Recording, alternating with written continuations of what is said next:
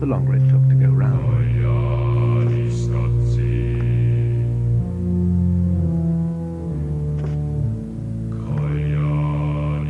The third law stated that the distance of each planet from the Sun was proportional to the time it took that planet to make one revolution around the Sun. So it meant that people knew the relative distance of all the planets from the Sun, but not their absolute distances.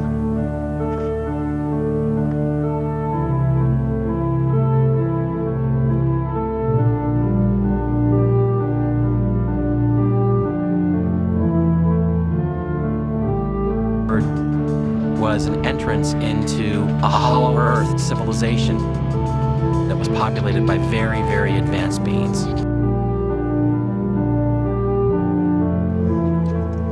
1,000 years is but an instant. There's nothing new, nothing different. Same pattern over and over. The same clouds, same music, the same insight I felt an hour or an eternity ago. There's nothing here for me now, nothing at all. Now I remember, this happened to me before. This is why I left.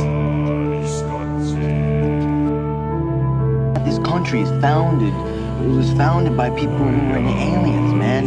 George Washington, man, he was in a cult, and the cult was into aliens, man. You didn't know that? Oh, man, they were way into that type of stuff, man. George Tote Weed. Absolutely, George Tote Weed. Are you kidding me, man? He even feels that stuff, man. That's what I'm talking about. It feels. He grew that shit up in Mount Vernon, man. Mount Vernon, man, he grew it all over the country, man. He had people growing it all over the country, you know? The whole country back then was getting hot, let me tell you, man, cause he knew he was onto something, man. He knew that it would be a good cash crop for the southern states, man. And so he grew fields of it, man. But you know what? Behind every good man, there's a woman.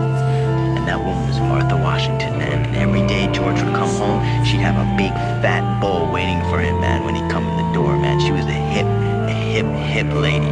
Oh, hello and welcome to our wonderful little tea party this afternoon. Ew, what are you drinking? I'm obviously drinking tea, one of the greatest drinks on the entire planet. That is so last year. We all know where it's at, people, and that's coffee. Coffee is better than tea, right?